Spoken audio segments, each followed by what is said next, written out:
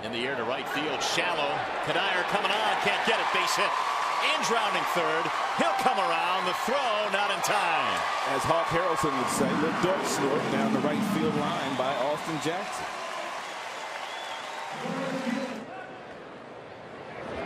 And he drives one to the gap in left center field. That ball is hit well, and it's up and over the wall. One run will score, and they will send Jackson back to third. It's an RBI double for Casper.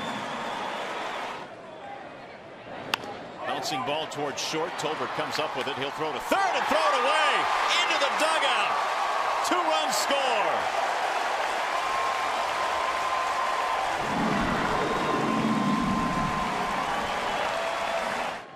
And the runners go, and a ground ball fair inside the bag. Bosch coming around to score. Cabrera chugging to third base. He gets the held sign, but he's coming through, and he is going to be out. Gene Lamont held him up, but he ran right through it. He's going to get a ticket for that. Driven to center field. Span can't get it. Here comes Martinez to score. It's a double for Peralta. Tigers are pouring it on now.